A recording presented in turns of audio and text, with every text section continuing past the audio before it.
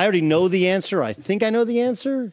But as the resident Laker fan in the house, whose team is the L.A. Lakers 2018-2019? Whose team is it? I mean, it seemed like it's Magic Johnson's team right now. To be honest, I don't think LeBron should even be focused on that. Like, whose team it is, this, that, and the other.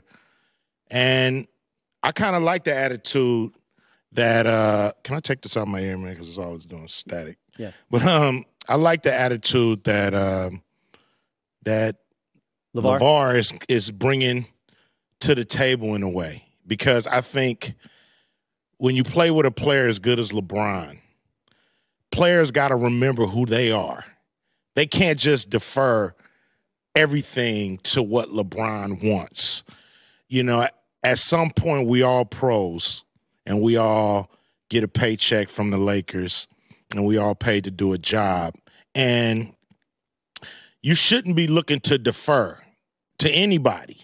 Now, that being said, you got to play together. Right. That being said, you got to, the best player probably should get the most shots and things like that. But for the most part, guys got to come in and play. And I think that's why Magic picked the veterans that he picked. None of them will bow down to LeBron. You know, all of them are going to come. They're going to pay homage. They're going to be like, yo, this is my teammate. We're protecting LeBron, but I got to play my game too.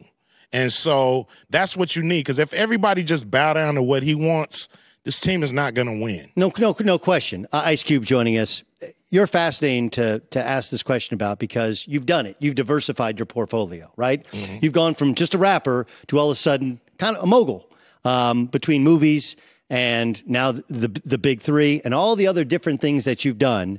It's really fascinating to see how you've diversified your own personal portfolio.